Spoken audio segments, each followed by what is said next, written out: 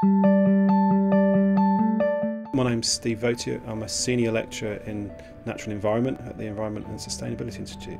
I describe myself as a seabird ecologist, so I'm very interested in understanding how marine birds, understanding about their biology, understanding about their ecology, and particularly understanding how they respond to changes in the marine environment. Seabirds are a very threatened group of birds. They're the most threatened group of birds currently in the world. So there's a number of ways that we can protect these animals. The first thing is to protect them in the areas where they nest.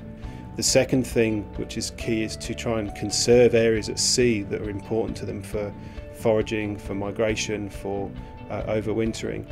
Marine birds are very, very much at the heart of a lot of that research, so using them as kind of indicators of marine hotspots is something that's quite an important way to preserve populations of seabirds. For a number of years now we've been using technology to try and inform our research, and so making use of miniaturised tracking technology, so whether it be GPS loggers or whether it be miniaturised depth recorders.